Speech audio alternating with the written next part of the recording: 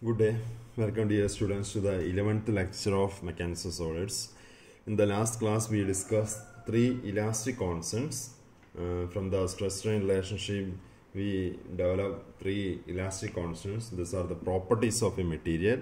The first elastic constant was Young's modulus of or modulus of elasticity. E is equal to stress by strain. Stress by strain. So within elastic limit the ratio of stress and strain is called Young's modulus or modulus of elasticity, and which gives the stiffness of the material. So that is a property of the material which gives the stiffness of the material. And the second constant is modulus of rigidity or shear modulus, and which is the ratio of shear stress and shear strain. Shear stress and shear strain within elastic limit. The ratio of shear stress and shear strain is modulus of rigidity or shear modulus, and which gives the ability to change the shape of the material. Okay, based on this G value, we can say a particular material can be easily deformed by changing its shape or not. So that is the significance of this G value. And next, third elastic constant is bulk modulus K. That is equal to direct stress by volumetric strain. Volumetric strain, bulk modulus. And direct stress is nothing but the stress which is acting in every direction, equal magnitude. The stress is acting in every direction, then we can say that is a direct stress. For example, hydrostatic stress. And the volumetric strain is the change in volume per original volume. Okay, and these two direct stress and volumetric strain ratio is called bulk modulus. And the significance of this bulk modulus is compressibility of the material. Okay, if the K value or bulk modulus is very high for a particular material, then we can say which is less compressible in nature.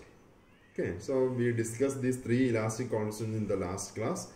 Next we are going to discuss another elastic constant which is called Poisson's ratio.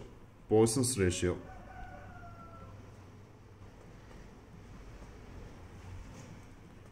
We use the letter mu for Poisson's ratio.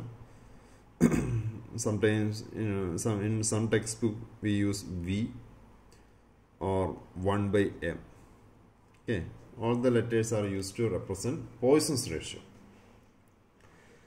The Poisson's ratio is also a elastic constant which is also a material property, and it will vary with respect to material. For steel the Poisson's ratio mu will be a particular value. For aluminum it has another value. So it is a material property. Okay, it's vary with respect to the material. So for example, for explaining this Poisson's ratio, consider a rectangular bar with the length L and diameter,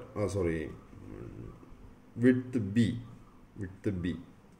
Okay, length L and width B. It's subjected to a tensile force. A tensile force F. Okay. So when this bar is subjected to tensile force F, what happened? The final shape will be. So this is the initial length L. When we apply a tensile force, of course, its length will increase. Its length will increase. Okay, and its length increased from L to L plus delta L. That is the change in length. Delta L is the change in length. Okay, but here when we apply a tensile force, its length is increased. At the same time, one more dimensional variation occur in this rectangular bar. That is B, width B. What happened to this width B when we supply an external force in the axial direction? The width B is actually perpendicular to the direction of force. Length L, dimension length L is parallel or in line with this applied force. But this width B is perpendicular to the direction of applied force. So what happened to this width B when we supply a tensile force axially? Length of course increases, but the width will decrease. So the width will decrease. I can say this is the final shape of the rectangular bar after we apply the tensile force. This will be the final shape of the bar. Okay, this will be the final shape. So here we can see length increases, at the same time the width of the bar decreases. Or if it is a circular bar, the diameter will decrease. Okay. So in all material this will happen. So for example, if you can in this material I am applying a tensile force, you can see the change in dimension. So length increases, at the same time we can see the change in this width. Or if I apply compressive force, we can see if I apply compressive force, what happen is width increases. You can see that. So there will be a lateral deformation along with the longitudinal deformation. Okay, along with the longitudinal deformation, there will be a lateral deformation also. So what is longitudinal and lateral deformation? When a body is subjected to enormous stress, there will be axial deformation. That means its length will change. Okay, so the ratio of this axial deformation to original length of the body is known as longitudinal strain. So first one is longitudinal strain. So here this body is subjected to a axial tensile force. So in the axial direction, what is the dimension? This length. Okay, length is the axial dimension, and width dimension is perpendicular to the direction of force applied. Okay, so in the direction of force applied, the dimension is length L. So longitudinal strain is equal to the ratio of axial deformation to the original dimension. So here the variation in the axial direction is delta L. So delta L by original length. Original dimension is L. So delta L by L is the longitudinal strain. Next one is lateral strain. Here in this lateral strain, the strain at the right angle to the direction of applied load. Here the load applied is in this direction. At the right angle or perpendicular to the direction of load, what is the deformation or what is the strain? That is longitudinal strain. So longitudinal strain is equal to, here B is the initial width, and the change in width is equal to, and for example this final width is equal to B minus delta B, because here what happened, under this tensile load length increases, but at the same time the width decreases. That is why here minus B minus delta B. So what is the change in width? Delta B by B. Okay, so when a body is subjected to this type of axial force, not only does it elongate, but it also contract laterally. So along with this elongation, some contraction occur laterally. And if it is applied with a compressive force, here axially we supply a compressive force, what happens? It's deformed in axial direction by a contraction, and it's expand in the lateral direction. So in the longitudinal direction it contract when we supply a compressive force, and in lateral direction it expands. Okay, so that is the deformation. So this is delta B by B for a rectangular bar, and this will be delta D by D. Delta D by D for a circular bar where lateral dimension is diameter. Okay, so this is longitudinal and lateral strain. So the ratio of this lateral strain and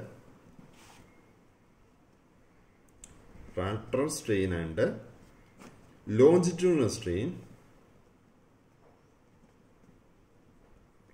is called, this ratio is a constant for a particular material. This ratio will be a constant, and this is called Poisson's ratio.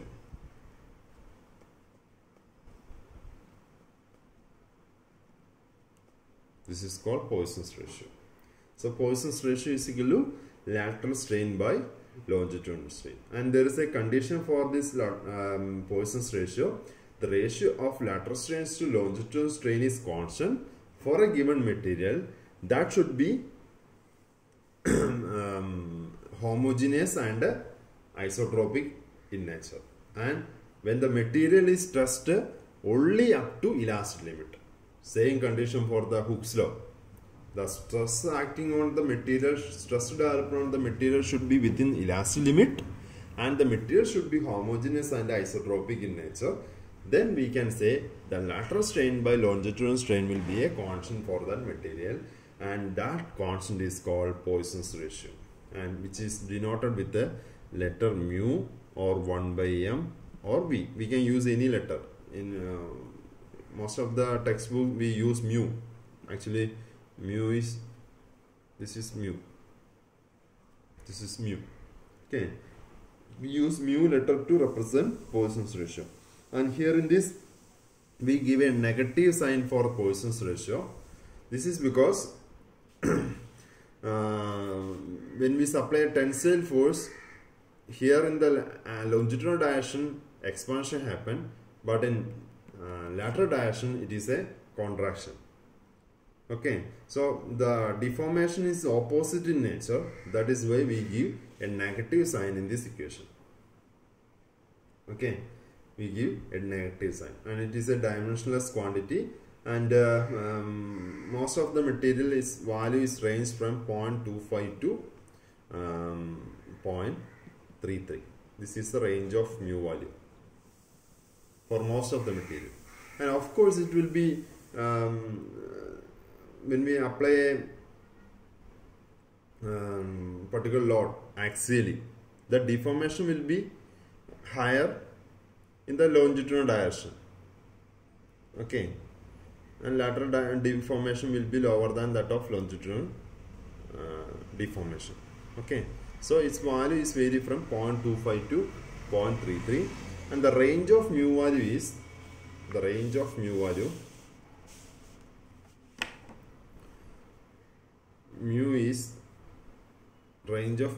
is between -1 to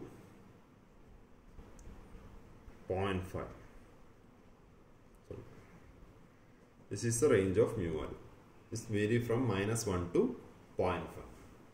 Okay, so Poisson's ratio is another similar to this EGK. Another material property or elastic constant is mu, Poisson's ratio, and it is the ratio of lateral strain and longitudinal strain. Lateral strain and longitudinal strain. Similar to these elastic constants, this mu value can be applied only where the stress is applied within elastic limit on a homogeneous isotropic material. Okay, that is mu. And what is the significance of mu? Here we can see the mu is equal to lateral strain by longitudinal strain. Okay, lateral strain by longitudinal strain. So if the mu value is higher for a particular material, mu value is higher for a particular material, that means for a particular material mu value is higher. For another materials mu value is very low. What it means? For a material with the mu value higher, that means compared to this material, for a particular longitudinal strain, lateral strain also will be higher. Okay, if the mu value is higher for a particular material, for a same longitudinal strain, the lateral strain will be higher. And if the mu value is lower for a particular material, then for a particular longitudinal strain, lateral strain will be lower. Okay, the for a same denominator, numerator will be higher for this one and numerator will be lower for this one. Okay, what it means? For a particular longitudinal strain means the strain in the axial direction. Strain in the axial direction. For a particular longitudinal strain, if this lateral strain is also higher, then we can say we can drawn into thin wires. We can reduce the diameter to very small value. Okay. So with respect to increase in the length, the diameter or the lateral dimensions can be reduced. If the mu value is higher. That means this mu value will, if the mu value of a particular material is higher, then we can say that is a ductile material. This will be a more ductile material. What is the reason? If the mu value is higher, then for a particular longitudinal strain, the lateral strain will be also higher. Okay, lateral strain will be higher. That means if we change the dimensions, if you drawn a particular raw material, a ductile raw material through a die, then with respect to increase in length, the dimension, the lateral dimension, diameter or width of the rod also decrease into very small value. So we can draw a raw material into very thin wire. That is the main characteristics of a ductile material. So it is very highly deformable. So mu value is higher, then that is a ductile material. Okay, so that is the another elastic constant, mu value. This is the significance of the mu value. Next one is the relationship between, before that we will discuss about biaxial and triaxial deformation. So triaxial deformation. Okay, triaxial deformation. Here we only discuss the deformation in one direction. Only the stress applied in this single x direction. Okay, single x direction. Single direction stress acting on this, and we calculated this E value, G value, K value and mu value for this rod subjected to only stress in one direction.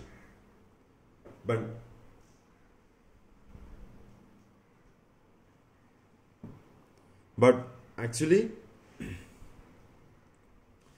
the stress may apply or may act on a material in three directions. So that is triaxial deformation. What happened to, or what is the nature of deformation for a solid or for a body subjected to stress in three directions? Here this body is subjected to stress in only one direction, sigma x. There is no sigma y, there is no sigma z. So next we are discussing about a body subjected to stress in three directions. Okay, for that again consider rectangular cube.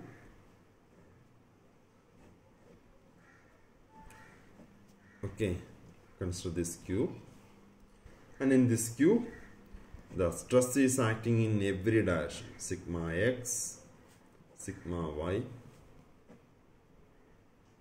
and sigma z.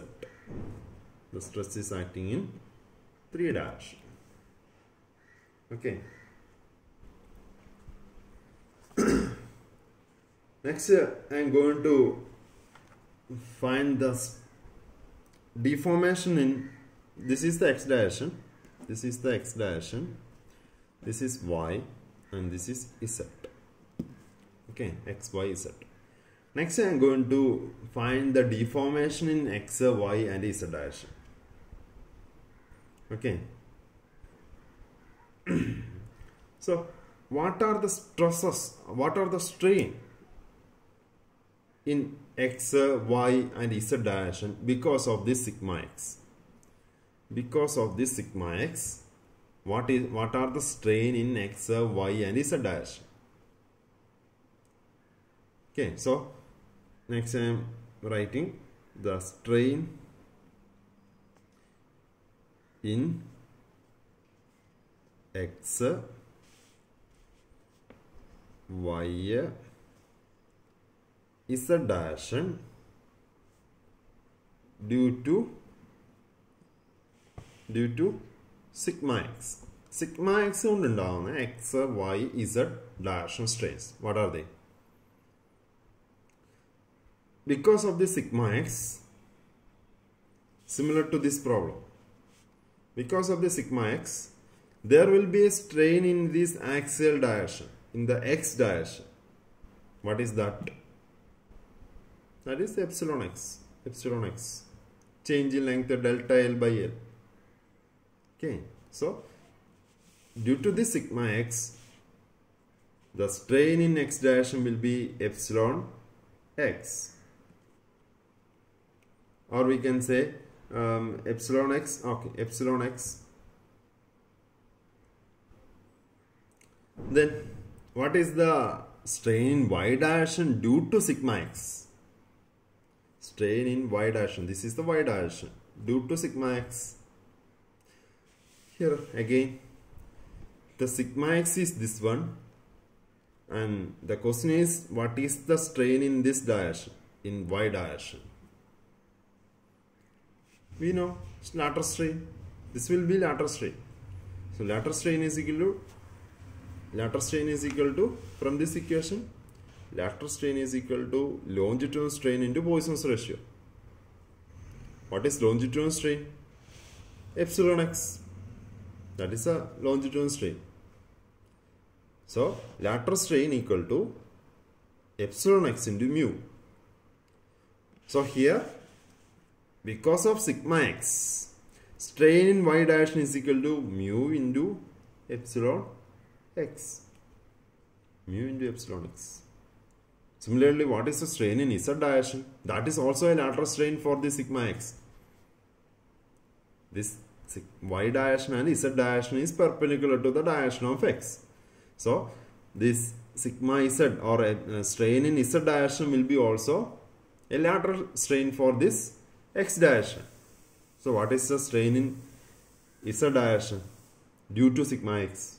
That is also will be mu into epsilon x. Mu into epsilon x. Okay. So we got the strain in x, y and z direction. Again, strain in x, y and z direction due to sigma y. Okay. What is the strain in x, y and z direction? So here in this sigma y, this is sigma y. So this will be the longitudinal strain. This will be the longitudinal strain. So if the sigma y is acting in this direction, what is the strain in this direction? In the same direction. For example, this one is sigma y. For example, this one is sigma y. What is the strain in that direction? It will be epsilon y. It will be epsilon y. So strain in the same direction. Sigma y is acting in the y direction, and the strain in the y direction will be epsilon y. Okay. Then what is the strain in x direction? For sigma y is acting in this direction, so this is the longitudinal strain, and this x direction and z direction will be lateral strains. Okay. Because lateral strain is, what is the lateral strain? Lateral strain is a strain in perpendicular to the direction of force. So the force of stress is acting in y direction. So sigma x, sigma z or sorry, epsilon x, epsilon z will be the lateral strain. So because of this sigma y, what is the strain in x direction? It will be mu into epsilon y. Mu into epsilon y. Similarly, the z direction, mu into epsilon y. Okay, that is mu into longitudinal strain. That is equal to lateral strain. Okay, using this equation, lateral strain is equal to mu into longitudinal strain. Again, strain in x, y, z due to sigma z. Sigma z acting in this direction. The strain in the same direction will be, x direction will be, z direction will be epsilon z. Epsilon z. And other two directions are lateral strain directions. So this will be mu into epsilon z. This also will be mu into epsilon z. We got the strain in x, y, z direction due to sigma x, sigma y, sigma z. We got these three direction strain in the different directions. What is the total strain in x direction? Total strain in x direction due to sigma x, sigma y, sigma z. This will be the total strain in x direction. What is the total strain in y direction? Due to this is due to sigma x, this is due to sigma y, this is due to sigma z. Total strain in z direction. So we can write the strain in x direction is equal to direction equal to this one. Add these three strain, epsilon x plus mu into epsilon y plus mu into epsilon z. Strain in y direction equal to, add these three, mu into epsilon x plus epsilon y plus mu into epsilon z. In z direction, add these three values. That is mu into epsilon x, mu into epsilon y plus epsilon z. Okay. And what is epsilon x? Here in this, what is epsilon x? Epsilon x equal to sigma x by E. Because what is E? E is equal to sigma x by epsilon x. Stress by strain is equal to E. Then epsilon x is equal to sigma x by E. So this will be sigma x by E plus mu. This first equation. The first equation is equal to mu into, what is epsilon y? Epsilon y, that is sigma y by E. Okay. Because sigma y by epsilon y equal to E. So epsilon y is equal to sigma y by E plus mu into sigma z by E. And the second equation is mu into epsilon x, sigma x by E plus epsilon y, sigma y by E plus epsilon z plus mu into sigma z by E. The third equation equal to mu into epsilon x, mu into sigma x by E plus mu into sigma y by E plus epsilon z sigma z by E. This is the strain in x direction. This is the strain in y direction. This is the strain in z direction. Okay, strain in x, y and z directions. Okay, so total strain in x direction is y direction and z direction. Next direction it is equal to sigma x by E minus, oh, one mistake. I forgot to add the minus sign here. One thing is that here when sigma x is acting in x direction, sigma x acting in x direction, it will be tensile. The deformation also will be tensile. So this will be positive. But when sigma x acting in this direction, the deformation will be the elongation in x direction, but in y and z direction it will be a contraction. Okay, so these two will be negative. These two are negative. Similarly, when sigma y is acting in this direction it will be an elongation. So that means in y direction it will be positive. This will be positive. But when the sigma y is acting in this direction, it is elongation. But in another two direction it will be contraction. Okay, here all the lateral strain will be contraction. So here these two terms will be negative. Similarly, here it is positive and these two terms are negative. So we have to give the negative sign here. So this is minus, this one is minus, this one is minus, this one is minus, this one, all the time including mu will be minus. All other are positive. So here also this is minus, this is minus, this is minus, this is minus, minus, minus. Okay. So this is the final equation. This is the final equation. Sigma x by E minus mu into sigma y by E minus mu into sigma z by E in total strain in y direction is equal to sigma y by E minus mu into sigma x by E minus mu into sigma z by E. In z direction it is equal to sigma z by E minus mu into sigma x by E minus sigma mu into sigma y by E. That is the triaxial deformation. So we got the deformation in x, y and z direction. On a particular material, the stress acting in x, y, z directions are sigma x, sigma y, sigma z.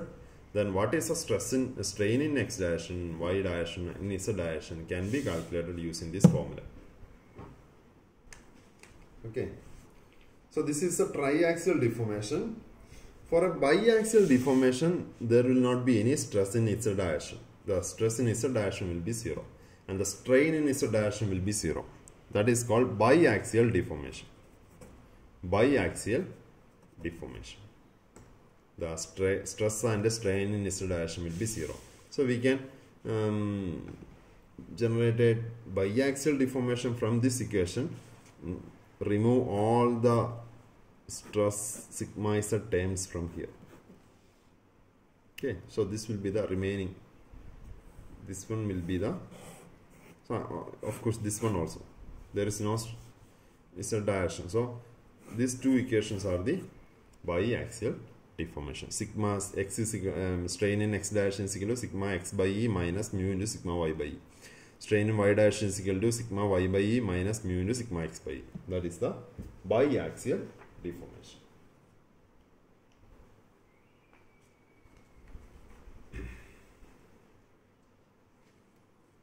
Okay. Next, we already discussed about this bulk modulus. Bulk modulus is direct stressor by volumetric strain. Direct stressor by volumetric strain.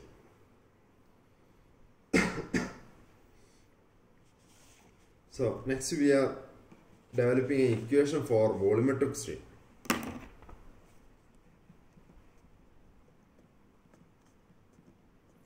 So we know what is volumetric strain. So the strain in terms of volume, that is volumetric strain, that is equal to, we represent volumetric strain with the EV, that is equal to change in volume by original volume. Okay, and I am going to develop a relationship between the volumetric strain and the linear strain. The epsilon x, epsilon y, epsilon z are the linear strain. The strain in, so this is epsilon x, the strain in x direction, epsilon x, strain in y direction, epsilon y, strain in z direction, epsilon z. These three are linear strain. And I am going to develop a relationship between this volumetric strain and this linear strain. Okay, for that again consider a cube subjected to direct stress. That means every direction the stress acting is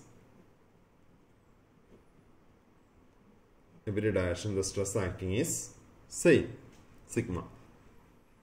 Okay, so the side of the cube is equal to A. So what is the initial volume of the cube? Initial volume is equal to A cube. It's a cube, so the total volume is equal to A cube. And after application of this direct stress, this side length increase from A to A plus delta A. This side length increase from A to A plus delta A. Okay, so what is the final volume? Final volume will be each side increased by delta A. So A plus delta A whole cube. Okay, so each side has a dimension of A plus delta A. So total volume is equal to A plus delta A whole cube. So we can this is the final volume. So we can expand this, that is equal to what is the change in volume here? Change in volume, that is equal to final volume minus initial volume. So A plus delta A whole cube minus A cube, that is the change in volume. So what is A plus? We can expand this term, so that is equal to A cube plus 3A square delta A plus 3A delta A square plus square minus delta A whole cube, that is expansion A plus delta A whole cube minus A cube, the change in volume.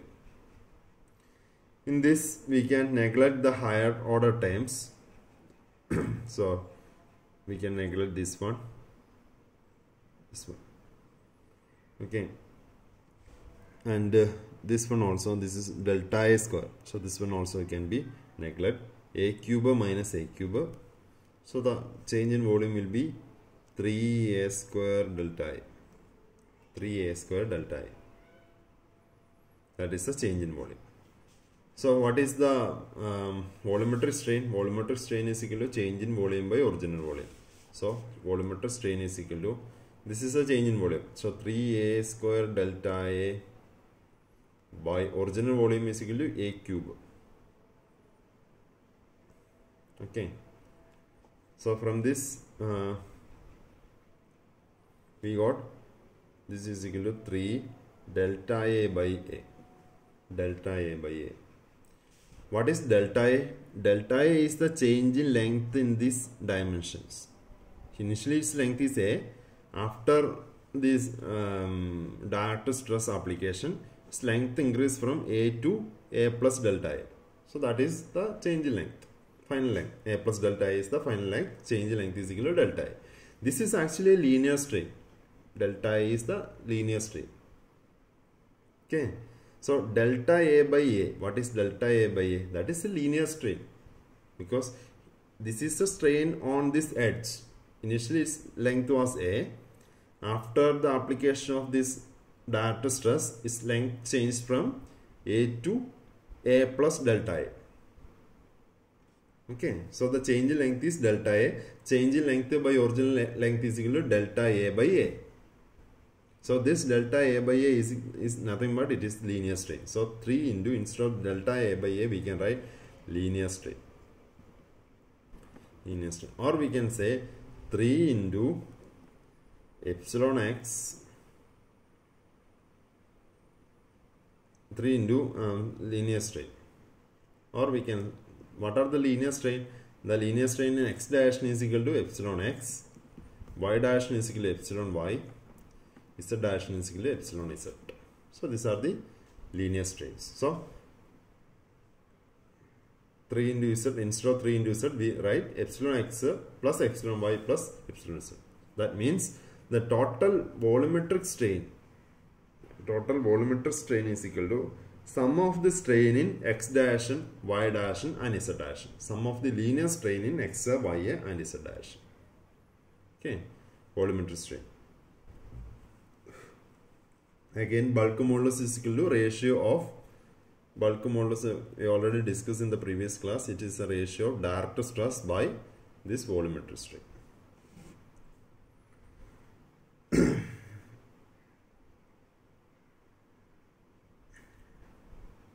Okay, so this is the another elastic constants. So we discuss four elastic constants. Four elastic constants. What are they?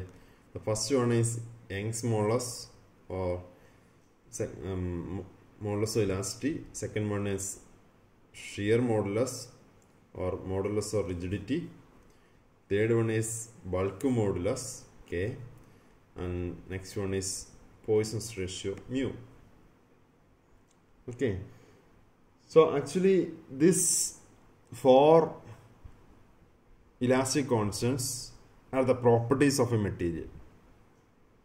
For a particular material, there will be a single value for these four elastic constants. If we change the material, all four value will be different for that material. So it is a material property. Okay, and it's important, all the four values is considered for a elastically behavior isotropic material under normal or shear. Here it is under normal condition, normal loading condition. It is under shear loading condition, and this one is under hydrostatic loading condition. That means direct stress condition. Okay, these four elastic constants, and these four elastic constants are the properties of the material, and there is a relationship between these four elastic constants. There is a relationship between these four elastic constants. So I am not going to explain the derivation of this the relationship, to establish the relationship of these four elastic constants. That is out of your syllabus, but I will give a note how we can derive this relationship between these four elastic constants. And after derivation, we got the first relation is E is equal to 2G into 1 plus mu. So this is Young's modulus. This is shear modulus or modulus of rigidity. This is bulk modulus. This is Poisson's ratio. So this is the first relationship. E is equal to 2G into 1 plus mu.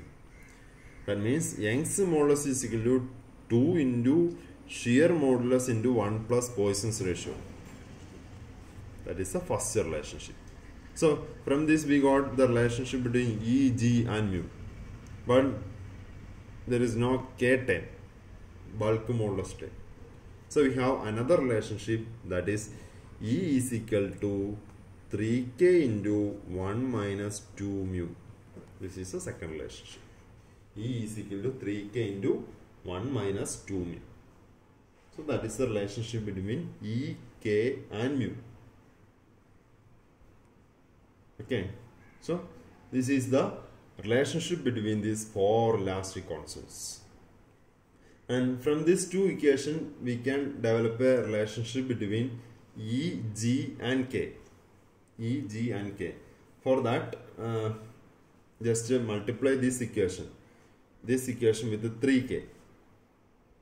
Multiply this equation with the 3K and multiply this equation with the G.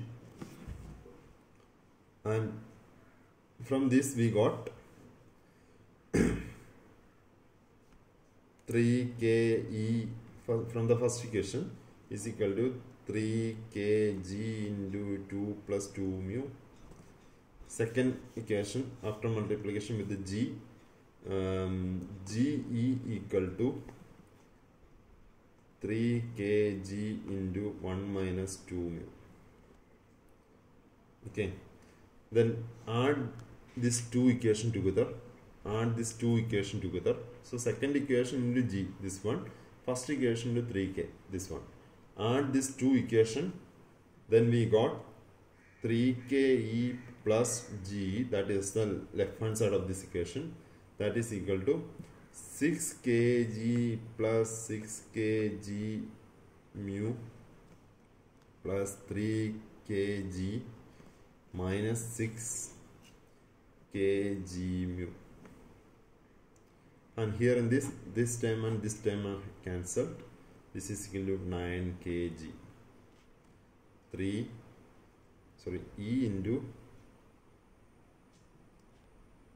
into 3k plus g, that is the left hand side, is equal to 9 kg.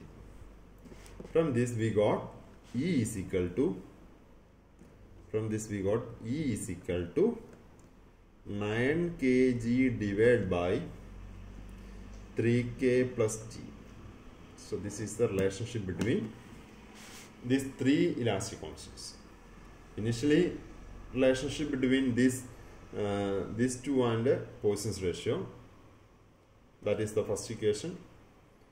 And second equation is the relation between this one and this one and this one and this one. That is the second equation. Third one is the relation between these three. So we have three equations. E is equal to 2g into 1 plus mu. E is equal to 3k into 1 minus 2 mu. E is equal to 9 kg divided by 3k plus g. So that is the three equations or three relationship between the elastic constants. Okay. Next, I already explained the range of this mu value. The mu value range is between 0 and minus 1 and 0.5. So mu value always, for any material, the mu value will not be greater than 0.5. It will be less than 0.5. And most of the material, the mu value range is in between 0 and 0.5. 0 and 0.5. Okay. So what is the importance of this 0.5? Importance of this 0.5. So for that,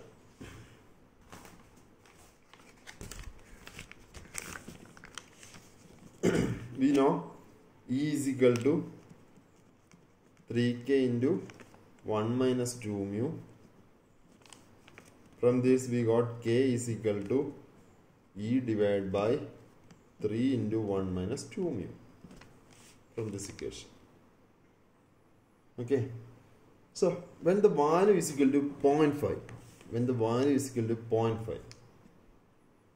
then what is this term? 1 minus 2 into 0.5. That means 1 minus 1. This denominator will be 0. That means E minus 0. E by 0. When mu is equal to 0.5. K is equal to E by 0. What is K? K is equal to direct stress by volumetric strain. Okay. So here the denominator is 0. That means the volumetric strain is equal to 0. Volumetric strain is equal to 0. What is volumetric strain? That is equal to change in volume by original volume. That is equal to 0. Okay. That means EV equal to 0, we got EV equal to 0. What is EV? EV is equal to change in volume by original volume. If that value is equal to 0, that means change in volume will be 0. There is no change in volume if mu is equal to 0.5. What happened when mu is greater than 0.5? If mu is greater than 0.5, then 1 minus 2 into some value which is greater than 0.5, always this term will be a negative one, because 1 minus a higher value. So this denominator will be a negative one. That means K is equal to E divided by, or K E something into k is equal to something, for example r into e minus r into e. If this term is equal to negative, then that negative term is 1 by r into e. Okay, that means any of the elastic constants will be negative value. It will be a negative value. So this is not possible. This is not possible. The main reason is that if any particular elastic constant value is negative, that means under normal load or under shear load, under hydrostatic load, the deformation will be in the opposite direction of the applied force. If any of the elastic constant is negative, then it means that the deformation will be in the negative direction of the applied stress, or in the opposite direction of the applied stress. That means if E value is negative, it means that when I apply tensile stress, the material will experience a contraction. Normally when I apply a tensile force or tensile stress, the material will elongate. But if the E value is negative, it means that when I apply tensile force, material tends to contract. It is not possible. Any material will not behave like this. The deformation will be in the direction of applied force. Okay, so these 4 elastic constants will not be negative. So if the mu value is greater than 0.5, then any of the elastic constants value may be negative.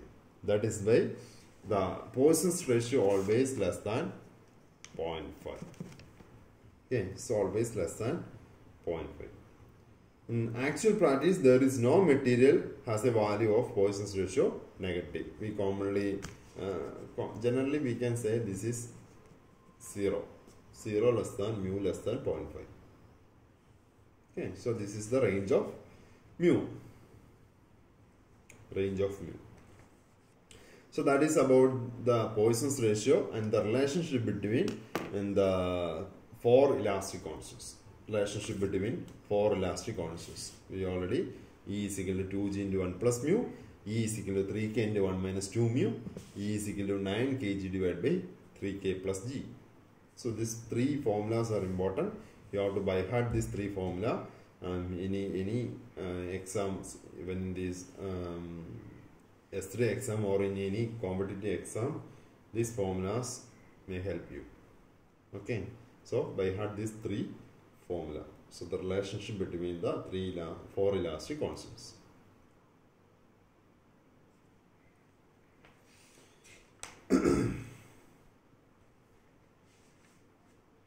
Next one is generalized Hooke's law. We already discussed about Hooke's law.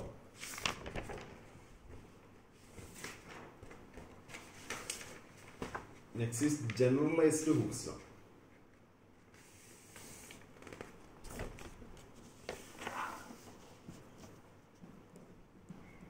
Generalized Hooke's law.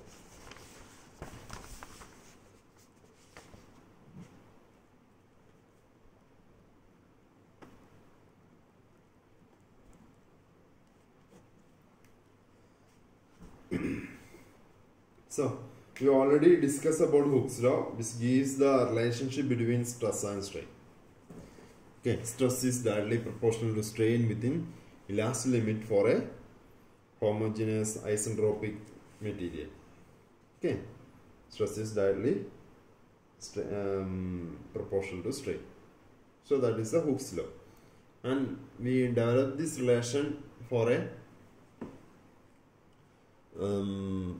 one-dimensional stress or one-dimensional deformation. Here in the previous case, the stress is only applied in single direction, in x direction or y direction. The strain is also in the single direction. So the stress by sigma x stress by strain is equal to Young's modulus. That is the Hooke's law. But in actual practice, the stress may be applied more than one direction. Okay, more than one direction. And in that case, we extend this equation. We now going to extend this equation to 6 rectangular components of stress. We already discussed about 6 rectangular components of stress for a 3 mutually perpendicular plane passing through a point. Sigma x, sigma y, sigma z, tau xy, tau sigma x, sigma y, sigma z. These are the 3 linear stress, normal stress, tau xy, tau xz, tau yz. These are the 6 rectangular components or stress tensors. Components in the stress tensors to define the state of stress at a point. These are the 6 stress components. Okay. So next I am going to extend this Hooke's law.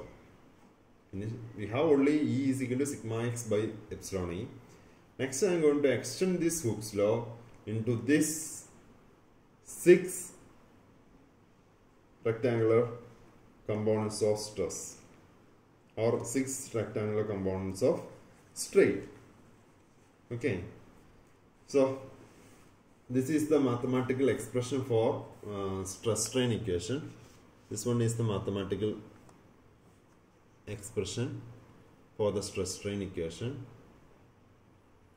And here in this, sigma x, sigma y, sigma z, tau xy, tau yz, tau xz. Okay. These are the 6 rectangular components. We are going to establish a relationship between stress and strain. That is Hooke's law. Stress and strain. So these are the 6 rectangular components, stress components for a particular point P. Okay, state of stress at a point P. And the stress at in the direction of x equal to a coefficient, a constant A11 into strain in x direction plus A12, another constant, strain in y direction, that is epsilon yy. A13 strain in z direction plus A14 into gamma xy, that is the shear strain in xy plane. Another constant A15 gamma yz, shear strain in yz plane. Then A16 into gamma zx. Okay, we have 6 stress components. These are the 6 stress components. We have 6 strain components also on a particular point. We already discussed all these things in the last module. Okay, 6 strain components as well as 6 stress components. So these are the 6 stress components, and epsilon xx, epsilon yy, epsilon zz are the linear strain components on a point. Gamma xy, gamma yz, gamma zx are the shear strain components in the xy, yz, xz planes. And how they are related? Sigma x is equal to a constant into these 3 linear strain values and a constants into shear strain values. Similarly, sigma y is equal to the components of strains are same, but the constants will be different. Here it is A11, but here it is A21, A22, A23, etc. For sigma z also, the strain times are same, but the constants are different. Then tau xy, that is equal to again a different constants into strain components. Tau yz, different constants into strain components, again tau zx. So this is the relationship between the 6 components of stress at a point and the 6 strain components at a point. Okay, and we can write this in another form. That means strain is equal to, strain in x direction is equal to B11, another constant, B11 into stress, B12 into stress in y direction, B13 into stress in z direction, B14 into tau x y, B15 into tau x y z, B16 into tau z. Similarly, we can write all the strain values here in the same manner. So this is called generalized equation for Hooke's law or constitutive equation. Okay, so it's a very simple equation, and in matrix form we can write, in a simplified matrix form we can write sigma is equal to the coefficient or constant A into strain. The strain matrix can be written as strain is equal to a constant into stress. And in this B, the matrix B, the matrix of constants is called compliance matrix. And the matrix of A is called elasticity or stiffness matrix. So we already discussed the simple Hooke's law equation, that is stress is equal to a constant into strain. But here the constant will be a matrix. The constant, the previous we discussed, the constant is E, Young's modulus. But actually, when we consider a point, stress at a point or strain at a point, that constant will be a matrix. And of course, this stress and strain also will be a matrix. In this stress matrix, there are 6 stress components. The strain matrix, there are 6 strain components. The constant, how many number of constants? Total 36 constants. There are total 36 constants. This is the matrix form of that equation. Here in this, there are 36 constants. Okay. And we can reduce these equations by applying different assumptions. I am not explaining the assumptions. Different constant value can be equal to, we can put 0 value for the different constant values. Okay, and also different constant values are equal, and all these things are done by assuming different conditions. Okay, these constant values may be equal or equal to 0. This is by assuming different conditions. Okay, I am not going to explain all these things, but this is the final equation after omitting different constants in the equation. Here only two unique constants. What are they? A44. A44 is A44 here. A44 is there. A11 is here. A12 is here. There are 3 constants, but A44 is equal to A11 minus A12 by 2. Okay, that means here we have 3 constants, but unique constants are 2, A11 and A12, because we can relate A44 with the A11 and A12. Okay, so we can neglect that. So total only 3 constants. We reduce these 36 constants into 3 constants by applying different assumptions. So this is the final equation. Okay, so this is the stress matrix. We can see 6 state of stress components, rectangular stress components. This is the strain matrix, 6 rectangular strain components, and this is the matrix called stiffness matrix or elasticity matrix. And this is the relationship between the stress and strain. Hooke's law, generalized Hooke's law. We can apply this Hooke's law for any point on a material. Okay, and this is not the it's not for a property. It is applied on a material. Okay, for a linear elastic isotropic material, we can apply this equation. Okay, this is a generalized Hooke's law, and this equation can be extended to calculate the constants, the A11, A12, etc. We can convert this A11 and A12 after some derivations. We can convert in terms of these elastic constants. A11, A12 constants in the stiffness matrix. These constants A11, A12 constants in the stiffness matrix can be represented in the form of elastic constants E, mu, K, G, etc. So this is the converted form. So stress matrix is equal to E divided by 1 plus mu into 1 minus mu into, here instead of the constants we write 1 minus mu, 1 minus 2 mu by 2, etc. into strain matrix. Okay. Similarly, we can write the strain stress relationship. This is the strain stress relationship. To calculate the strain from the stress, we use this relationship, that is in 1 by E, and all the terms are mu. This is mu.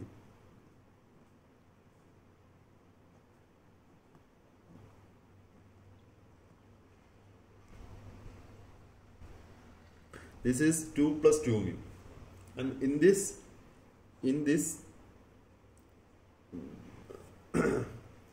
here we can apply the relationship, that is 2g into E is equal to 2g into 1 plus mu.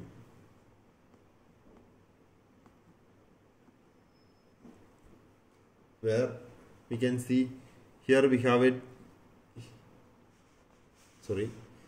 we can apply here instead of this term we can use G. How? We know E is equal to 2G into 1 plus mu. Instead of E is equal to 3K into 1 minus 2 mu. 3K into 1 minus 2 mu. Here we can use E is equal to 3K into 1 minus 2 mu. Here in this equation, here it is, there is a E term and 1 minus 2 mu term. So instead of E into 1 minus 2 mu, we can write K. We can write not K.